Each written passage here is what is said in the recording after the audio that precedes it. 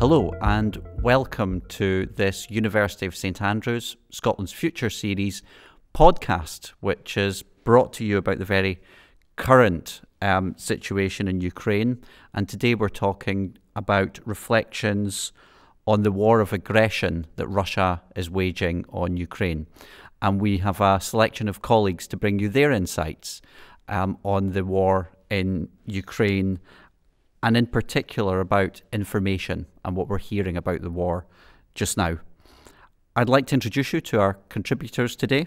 On my left, I've got Taras Fedorko, who is a British Academy Research Fellow focusing on informal political economy of the war, and he's based in the Department of Social Anthropology. So as well as being from Ukraine, from the west of Ukraine, you're also somebody who, even before this conflict, has got some very relevant information I think people listening will be interested in today. I've been doing research in Ukraine with ethnographic fieldwork, deep immersive research since 2017. Good. I'm really looking forward to hearing a little bit about that today.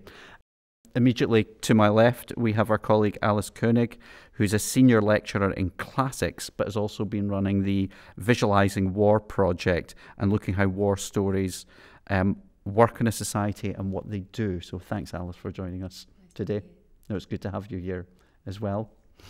On my right, we've got Diana Surshik from Kiev originally, but Diana has been based in Scotland for the past 5 years, and we're very lucky to have her as a master's student at the School of International Business at the University of St Andrews. Thanks for coming along. And finally, last but not least, is our colleague Professor Phillips O'Brien, who's a Professor of Strategic Studies and the Director of the Institute for the Study of War and Strategy. Thanks, Phil. Thanks for coming along today. What I wanted to focus in on, first of all, is that obviously we have four very eminent academics who've got real insight into this conflict that so many of us are following on the television, on radio, and on social media, not least Phil's very insightful Twitter feed that I'd encourage anybody to follow. But sometimes in conflicts we forget the human side of things as well. Diana, I want to ask you as a student, what's it been like being here, being based in St Andrews in a safe place, but following this conflict at home? I wonder if you can tell us a few of your thoughts and your reflections on what's happening in your country at the moment. Yes, absolutely. Well, being Ukrainian, first of all, I am very heartbroken to hear about it, but being a student, I'm very scared for the future, and being a female student, I'm even more terrified for my fellow citizens, for the women who are suffering because of it, for the atrocities that are taking place right now in Ukraine after the full-scale invasion. And even though I am physically here, I am as safe as it gets, my mind hasn't known rest, hasn't known peace since the 62 days ago it started. And to be even more precise, I don't think I've known peace since 2014 when Crimea has been taking over. And I've been in my formative years. I haven't even turned 15. Yeah. I was very careless. I was a happy child who had to learn through the scariest narrative of war when your friends had to move from Luhansk, and one of my closest friends is from there, and his family had to move to Kiev and build a life, and then 2 months ago they had to leave again. And it's impossible to explain that to your children, why you have to move, why some people, myself included, I chose to move here. I chose to pursue my studies in a different country. I chose to speak different language. But for somebody who didn't have a choice and who was forced to do that back at home, it's impossible, but yet it's happening. And even though it's so hard to imagine, I feel like every single child who will be born and who is born right now in Ukraine, that's the first thing they have to learn, is that their safety, their freedom was taken from them. And that's one of the things that scares me the most, because as a student, I have huge faith in academia. I respect it. I'm getting my second degree right now. I enjoy it very much. But at the same time, I start to wonder what went wrong. Like, why did education fail? Why did nobody prevent it? How is it possible that in the 21st century, when we have access to all the information possible, we live in the digital era? And how is it possible that there are people who are not seeing it through the same lens? And how is it possible that you can misjudge something so much, and how much of propaganda and misinformation can be out there for people's minds to be filled with it? It really scares me as somebody who's an aspiring academic, and it really makes me question, my entire life I've believed that spending money on military defense was not the smartest strategy, because there is science, after all, there is art, there's so many different areas that offer something great for this world to explore. And now all of it just comes down to the basic question of security and what can we do and what can we study from it. That's really powerful, and actually you make a lot of good points here. One of them is, for people who are watching this, that this is a conflict that has been going on for 8 long years. I travelled to the Donbass and saw that there was a very real war going on when I went there in 2017. But actually, your point about living with this conflict since you were 15, although in fairness, it changed, it stepped up a gear on the 24th of February, 2022, and we'll explore that. But I think that's a really powerful point, and as somebody who's grown up with war in your formative years as well, and the ways in which productive debate, discussion that lie at the heart of academia have failed in this context, and you reflect upon the barbaric acts that are being carried out in Europe right now, and some of the appalling evidence that we've seen of these acts as well. Taras, you've studied this, you're a research fellow, you're a leader academically on this issue. I'm wondering if you can reflect on some of your feelings as somebody who's from Ukraine but an expert in this particular field, and talk to us a little bit about you, but also talk to us a little bit about the work that you're undertaking and what you're finding. And also, if I may ask, how easy is it to try and study this particular issue when this is what you're studying is applying back home? I mean, that's difficult. We try and look at things dispassionately, but it's not always easy to be dispassionate about things. It's incredibly difficult to be dispassionate right now. I mean, it's pretty nigh impossible. And for the past 4 months, with the build-up to the invasion that I didn't believe would happen, and with the invasion, I felt that I was reliving early 2014 once again. I was in Kyiv until mid-February this year on starting my new research project with right-wing military volunteers and military support activists, trying to understand why it is that they mobilized in 2014 to support formal military and volunteer militias and others against Russia-backed separatists. And I realized that over that period that I was in Kyiv, that I had not understood much about the war that was happening in Ukraine since 2014, because I was not there. I arrived to the UK as a researcher for my PhD at the University of Durham in October 2013, and as I was preparing to leave for fieldwork in Kyiv in April 2014, the war began. I was liable for conscription. I did not travel to Ukraine. Instead, I studied corruption in Westminster. And it was only with my subsequent project in 2017, and now with my new research on war, that I was able to go back and revisit questions which had academic relevance, but which for me went straight to the heart of what made me interested in the war, which was how did I stand by and how did I watch from afar the war that was happening? Can you understand it without experiencing it? Can you understand the stories that people are telling about the war without going through the experiences of war itself? And I've personally felt that there was the invasion was a watershed moment for me for understanding the war, because I lived in my own skin the the experiences that many of my interlocutors, my informants in the field, as it were talking about when they talked about the beginning of the war in 2014 and 2015. And I felt that very, very deep personal disturbing experience was absolutely crucial for understanding in a scholarly way the stories that people told me about their mobilization in 2014 for the front. Stories which, often are about ardent nationalism and patriotism, stories that maybe do not fit neat narratives about just cause in a war or about progressive politics and so on and so forth, but stories which nonetheless are important for understanding the commotion that the war causes in a society, and for understanding how the war is changing the society, because Ukraine has been absolutely transformed in 8 years. And do you think, just let me pick up on that point about 2014 compared to now, because I remember being in Westminster, and as somebody who'd worked in the region, was interested in the region, even then having to remind people that there was still a war going on, and now we still have to remind people there's a war going on. Do you think that moment in April 2014 was the fundamental changing point, and what does it tell us about where we are just now?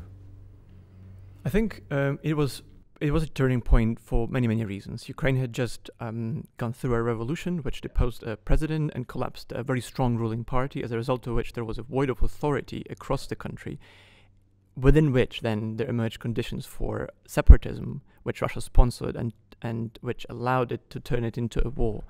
And since then, the war, as it was developing, created conditions for nationalist movements to develop. It created, it displaced about 2.5 million people.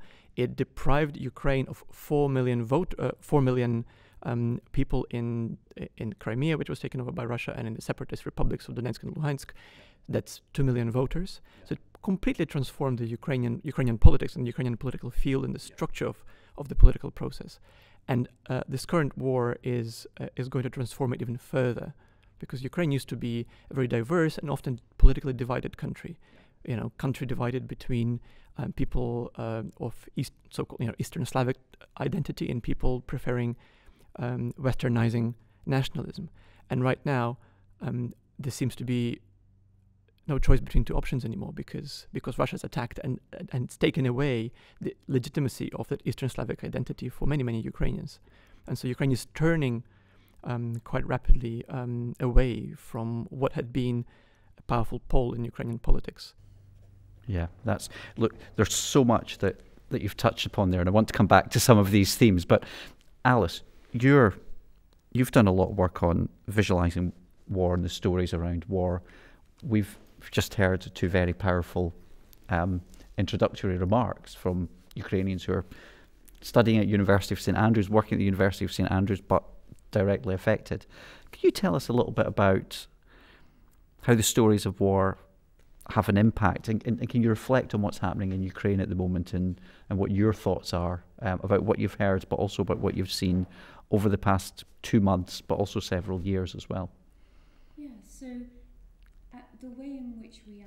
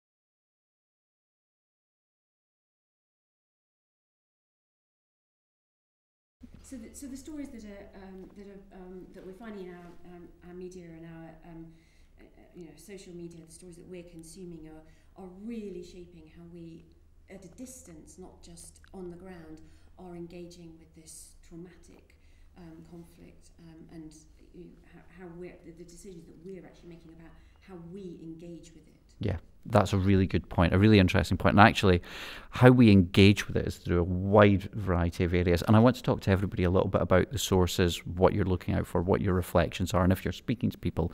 But Phil O'Brien, Phil, a lot of people have started following your academic work has become, unfortunately, I'm afraid, very, very relevant. And I know a lot of people are following you on social media now for a blow-by-blow account of what's happening. Could you just talk to us a little bit about your work? How are you collecting information? How are you disseminating that information?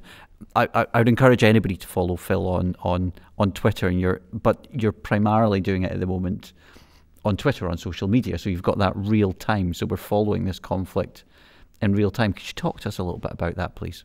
Yeah, I mean, it's been an extraordinary experience because thankfully most of the time we're at peace. We have been in peace in Europe. I have to remember the world's been at war for much of the last 20 years, but we have not been at war in Europe, and war changes things. As I think it was it Trotsky who said, you might not be interested in war, but war is interested in you. And we're discovering that now. The vision I have of war that I've developed in my research, I've sort of said in many ways, profoundly boring. It's not the drama. It's not the stories. War is a relentless process, and it's a process of construction and destruction. And I think that's what we're seeing now in Ukraine. Now, going into the war, why I was puzzled was why everyone thought Russia would conquer so easily. It was just simply this shock and awe narrative that was being put forward. And by no experience in military history would that be likely. That's just not the way war works. It's certainly not anything that Vladimir Putin's military had given any indication that it could carry off. But we had talked ourselves, or many people had talked themselves, into this narrative of Russian military efficiency and overwhelming power, which, by the way, was very dangerous. It was very dangerous because it makes war more attractive. Yeah. I mean, certainly the Russians believe their own BS, and therefore they really thought they would conquer. But it almost led to disastrous repercussions in Ukraine. The U.S. and U.K. governments went to President Zelensky at the start of the war and said, we'll help you leave. You want to set up a government in exile? We'll help you do that. Now, thankfully, he had a better understanding of what was happening than the U.S. and U.K. governments, and he said no to that. But imagine if there had been a less confident Ukrainian president and how that would have worked out. And that was based on a flawed analysis of what the Russians could do. So what I did is I sort of said, okay, what do I know a little bit about war? The things I tend to know are air power and logistics. I mean, that's where I've been doing a lot of my research. So I will watch this. Now, we live in extraordinary times. You can see things. It's not a mystery. In fact, it's the most open conflict in history. You can't hide a long military column on a road. And not only that, governments can't hide that from you because corporate satellites are taking these pictures. You can't hide the fact of whether you have air power operating over an area or not because you have to be patrolling or not patrolling. And so I just gave myself early tests on the things I know, on how they work in war, air power and logistics. Can the Russians do anything close to what many of the analysts were saying they could do? And they fell short right from the beginning. I mean, the logistics one was a catastrophe from the start. And it took people a while to understand what they were seeing, because you had that famous 40-mile column heading towards Kyiv, which is a weird way social media works, I have to say. People were talking about that as a blitzkrieg column. I mean, this was in the papers. Yeah. Russian blitzkrieg descends on Kyiv. And I actually just tweeted, this is not a blitzkrieg, this is a logistic catastrophe unfolding in front of our eyes. Yeah. The last thing you want is a long, strung-out column not moving on a road. I mean, you couldn't write anything worse in terms of logistics. And it just showed the Russians didn't know what they were doing. They had grotesquely underestimated Ukrainian ability to resist and overestimated their own ability. And so it was sort of that kind of analysis. And then in air power, everyone had been right. And this great, huge Russian Air Force would dominate the skies over Ukraine based on a really flawed understanding of how Russian air power had been used in Syria. In Syria, it had been used to commit war crimes against people who couldn't fight back. Yeah. And what the Ukrainians showed us, they could fight back, and in which case they severely limited Russian air power capacity. So that's, yeah, and that was open. You could see that because the Russians couldn't control the air over Ukrainian positions. So by using those two tests, which is ones you can make by looking at open source material, it's not actually that complicated. It allows, I think, a different perspective to emerge on war, at least compared to what we had expected. Diana, and Taras, I want you to reflect in just a moment on some of the points that have been picked up, especially about the fact this 8-year-old war. But Diana, just first of all, Phil's talked about how we're able to track this war, trace this war, step by step. Is very, if you want the information, like anything, you can avoid it if you want to, but most people are interested, especially if you come from the country. What's it been like? Do you follow these Twitter feeds? Do you take an interest in it? And when you're speaking to friends and family back home, are they doing it? How is that impacting on their experience of this conflict? I'll be honest. Well, I follow every single possible source at this point, okay. But my greatest source of information is the people in Ukraine. Okay. And what are they telling you? All of my family is there. All of my friends are there. And even people who I've briefly known for like certain period of time, we've all gathered together over every kind of social media, and I've been in touch with people whom I've known for only short periods of time, yet now they seem to be so important to me and insightful. And it's just, I think it's very different when you read a BBC article, which definitely covers the main facts of what happened. But then when you read Ukrainian independent journalists who are there, who've been in bomb shelters for 10 hours a day and who struggle to get any internet connection to upload those couple paragraphs, that's what matters the most. And every single time I see someone sharing a photo from somewhere, and God forbid I see my friend's name who has been in that city, who has been in that particular region of the city that's been shelled, or somebody who tells me the personal side to it, as in they've had an encounter with the Russian military officers, or their village has been occupied. And I think that's the stories that definitely stick with me the most. Because, as I said, my entire family is living through this moment. So are you finding that you're getting most of your information firsthand from friends and family through your own network of contacts? That and the Ukrainian journalists. And the Ukrainian journalists, well. Yes. Okay. And to be fair, some of them are being translated into English, right, the second they get published. And I think that's one of the most reliable sources I find my information from, for sure. Okay. Taras, I want to ask you to reflect on a couple of things. Firstly, I'm interested in where you get your information from. But secondly,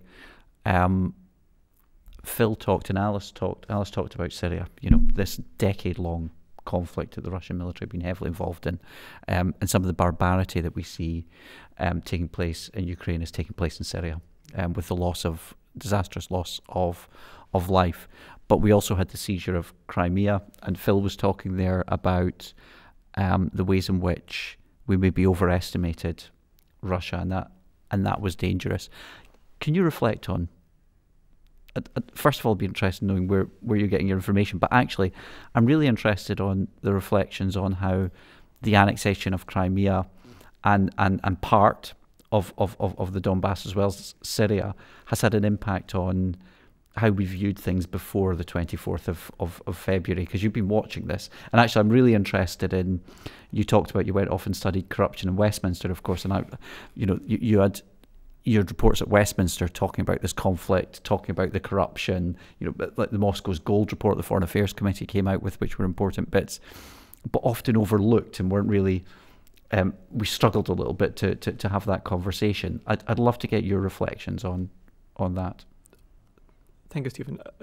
Phil mentioned one thing. He mentioned open sources, and open sources that allow us all to see firsthand evidence of troops movement, of the atrocities, evidence that then journalists in Ukraine, outside of Ukraine, take and verify in order to make it admissible, perhaps later in criminal courts. One thing that I've been doing is, I was there in Ukraine until mid-February, and I then had to leave because of the worsening security situation. The university was very kind to pull me out and be the voice of reason in a moment when I myself did not believe an invasion would happen.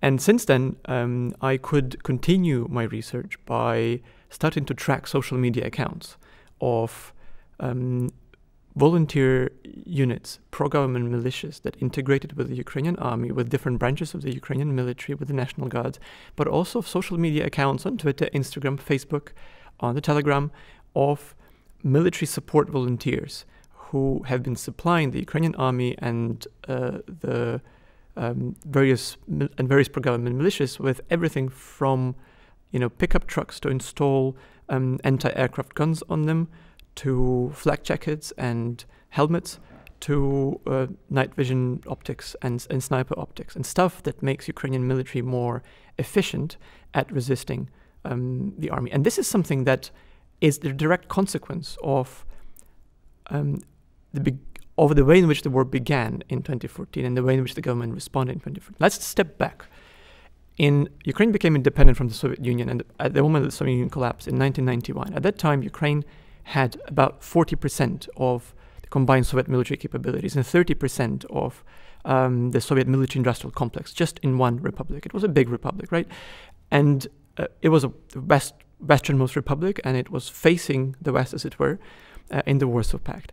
Since then, from that military might, from 700,000 soldiers that were in Ukraine, the military was left decimated by decades of corruption, of demilitarization, of selling off of military assets to countries like Angola, Sierra Leone, Iraq, etc., etc. In 2014, when Russia moved into Crimea, it did it partly because it assessed correctly that Ukrainian military could not, perhaps would not, respond militarily. And that's when civil society organizations like these military volunteers and military support volunteers moved in and took over part of the role of the state. And Ukrainian military today and the military volunteers are more capable of resisting the Ukrainian army, partly because of that mobilization, partly because of the way in which the civil society responded, but also because of the way in which they informally coordinate among themselves. The 40-mile column and other sort of logistical issues could be used by the Ukrainian military against Russians because the Ukrainian units could be more mobile and more dynamic and more often acting more informally than a strictly organized military would be, because they integrated this people with experience since 2014, but also people who maybe were not part necessarily of the Ukrainian military, but were informally coordinating with the security service and the military. So that's one thing that has stayed with us since 2014, since seizure of Crimea and the war in Donbass, and I think is proving, Phil, correct me, but I think it's proving quite important in the way in which Ukraine has responded to the war. So can I ask, Phil, can you respond to that? Because I'm interested in your take on, is that true? And how did things change? Because actually, that's a really good point that Taras has made, of that question of there was corruption. The army was quite inefficient, as it was elsewhere in the former Soviet Union. If you went and visited any military installation across, not so much in the Baltics, but elsewhere, and certainly from my own experience in the Caucasus. It was the great unknown story almost outside of Ukraine. Yeah. That when you would talk to, as Taras was saying, when you talk to Ukrainians, and I didn't talk to that many before, but they would say, we're different. We have, first of all, the identity question was changing, but also the military preparations were real. Yeah. It wasn't a corrupt sort of post-Soviet military that was just getting by and not preparing. From 2014 to today, they did a huge amount of preparation. And you would hear that from Ukrainians, but that never filtered outside of Ukraine. So that when you look at the analysis, the pre-war analysis, Ukraine's never in it. It's all about what the Russians can do, but there's nothing about what the Ukrainians might do to stop it, because it was almost like, oh, well, they really can't do it. And that if anything, that the Ukrainians are sort of bystanders in their own fate. But the Ukrainians didn't see that at all, and they prepared really well. And we can see that by why the West has changed, and why, say, NATO has changed on what it will give to Ukraine, is because of what Ukraine has done. It's not the case that that change has come about because they, decided, now we want to help Ukraine more than we do. It's because Ukraine has put up such an extraordinary fight and been so well prepared throughout its society that actually what NATO countries realize is that Ukraine has done so well, it needs this support. So I'm going to ask you about the Battle of Kiev very quickly, and Alice, I'm going to come to you just after Phil, because I really want you to reflect on some of the stories and how we tell that tale, because that seems to have been a really important part, I think, prior to February of this year. But Phil, just to build on that point quickly, is that what happened? Is that why there was such a failure around the Battle of Kiev, that you had this invasion, everybody thought Kiev was going to fall, President Zelensky is given an escape option which he does not take? Was that a case of a narrative had been built that did not reflect the reality on the ground? Absolutely. I mean, the war could be summarized very early on, the early war, in what the Russians tried to do at Hostomel Airport and how the Ukrainians reacted. The Russians tried this ludicrous operation. I mean, it was really, if Arnold Schwarzenegger drew up a war plan, what they would do, they'd fly in their troops, take this airfield, exploit it, and sort of run into Kiev. But it wasn't thought out. They didn't have the logistical support. It was based on not having any opposition. Yeah. So the Russians, but they did use their best troops, which is fascinating. They used a lot of their So they used the best troops. So you're saying don't believe what you see in the films? Well, we can believe, don't believe the films. But what we saw is the Russians did this boy's own kind of operation on war, and the Ukrainians reacted. Yeah. It was the fact that they didn't panic. Sorry, just for our listeners, this was to airlift troops into an airport close to Kiev. Very close, just to the northwest of Kiev. Yeah.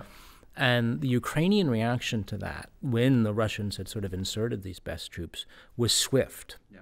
And this was prepared. You don't do that by accident. And they not only reacted swiftly, they reacted incredibly effectively and drove those forces off. In many ways, they drove them into the woods. And I think that was just one of the early tests where people had to say, this does not happen by accident. War doesn't happen by accident when you get to that point. It's whether you've prepared or not. I'll be very quick. Battles don't cause, they reveal. We often look at a battle as decisive, but it's not decisive as the battle. A battle matters because it shows what people have done before the battle. Okay. So Alice, the stories on the run-up to a conflict are pretty important. And I'm wondering, that's really interesting what Phil's saying about battles don't decide, they reveal. So the storytelling beforehand becomes pretty important. And what did the storytelling around Donbass, Crimea, Syria, and elsewhere, what did that tell us?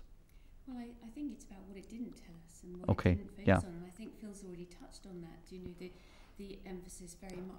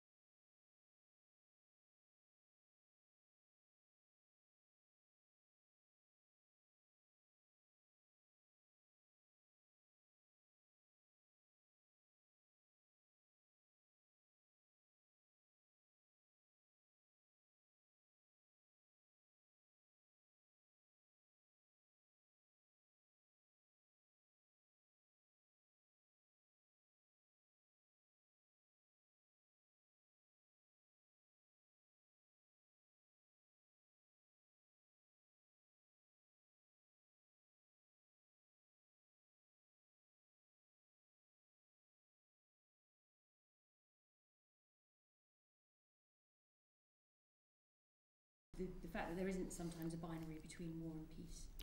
That's a really good point in how we look at it going forward. Now, we're coming to the end of a discussion. This discussion could go on and on, but unfortunately I must bring it to an end. I'm going to ask each of you the question, and I'm going to start with you, Taras. I'm going to go from left round to right and finish up with Phil. I'm afraid, unfortunately, this awful war is going to continue to dominate our screens, our social media, for the coming at least months, unfortunately. That's something I think we have to be realistic. It is something that we will continue to watch and consume in the media. If people are watching this and they don't know too much about Ukraine, what would you like them to look out for? What would you like them to listen and think differently when they're watching the media? What's your message to people who are watching this? I think one thing that I'd say is that people should reflect about the ways in which this war is about much more than Ukraine. That this is a much larger war. It is a small world war. It is a war in which all of us are implicated because of the ways in which the military-industrial complex works, because the defense industry and its military supplies, because of the way in which British politics has been implicated with the war, with the visit of our Prime Minister to Ukraine, a kind of a John to save his own prime ministership, and also with the way in which the disruption of agricultural supplies from Ukraine is going to affect. It's going to cause famine potentially, and it's going to affect the Middle East and North Africa, and is going to create a new wave of migration. So we need to think about the connections in the world that made the war possible, and make the continuation of it possible on both the Ukrainian side and on the Russian side, for example, with oil and supplies and money and that sort of stuff. But also the connections that put us in the systems where Ukraine is at the center, with the conflict and the war of it being at the center of these systems.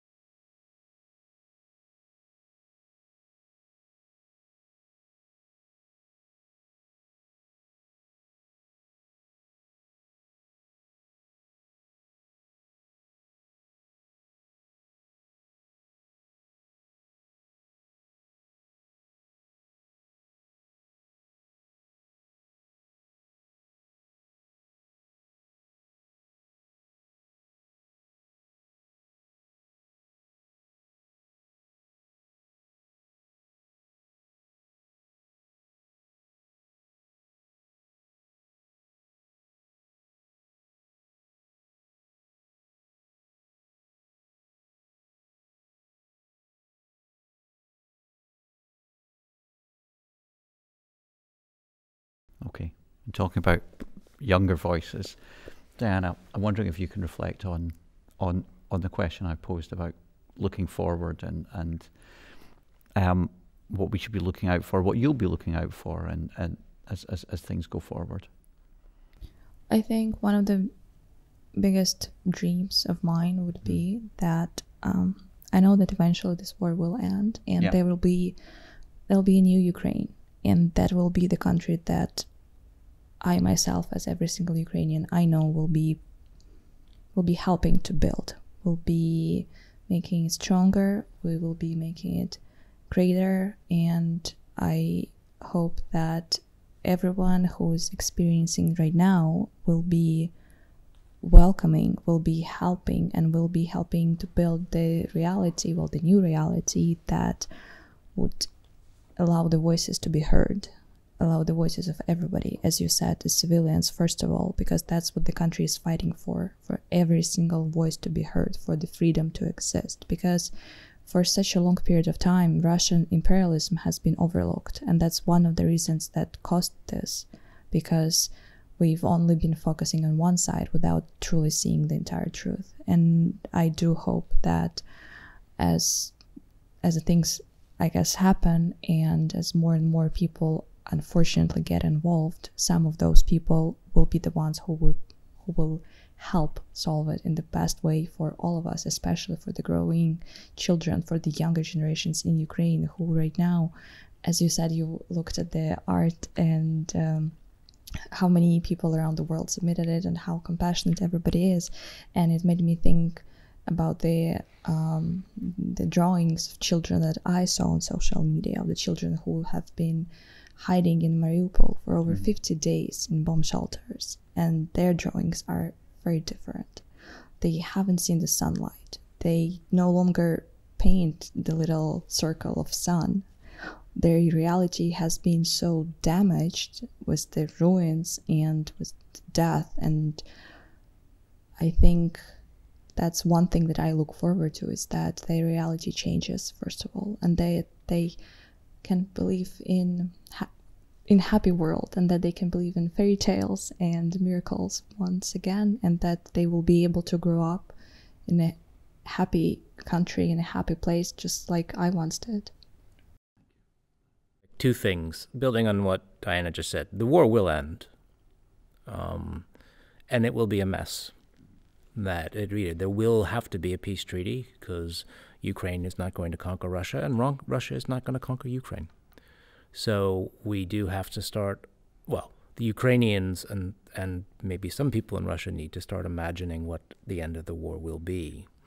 So it will please no one fully. It will have to be a compromise, and there will have to be some bitter choices made on some sides, but it will end. The best way to end it, now this is a bit, I don't know if this sounds hard, it's best to end it quickly, and that will be from maybe a short-term escalation of the war. What we're going to see in the Donbass might be horrible, but actually the best way to end the war is to end it quickly. The longer a war goes on, the worse it is. I mean, you can do a scientific study. Length of war almost always leads to the growth in casualties, the growth in horror. And it might fit uneasily on the IR community now, and it certainly does to me, that the best thing to do is to give Ukraine what it needs. Yeah. If you want to end the war on the best possible terms for Ukraine, it's going to be by giving them the most military aid now that they can use. And it might, again, be uncomfortable, but it's the best way to end the war quickly and not have it drawn out. Well, look, there's going to be some really hard conversations to come. There's so much that we could cover, and even in this longer episode, we've barely scratched the surface of so many really important issues. Alice and Phil, I want to thank you for your expertise and your insights that have been really valuable. But Taras and Diana, I want to thank you in particular for coming along today and giving such powerful testimony that I think is worth listening to. And thanks to everybody out there for listening to us today. And please keep paying attention to what's going on. Please keep discussing it, debating it in a constructive and productive way. Thank you.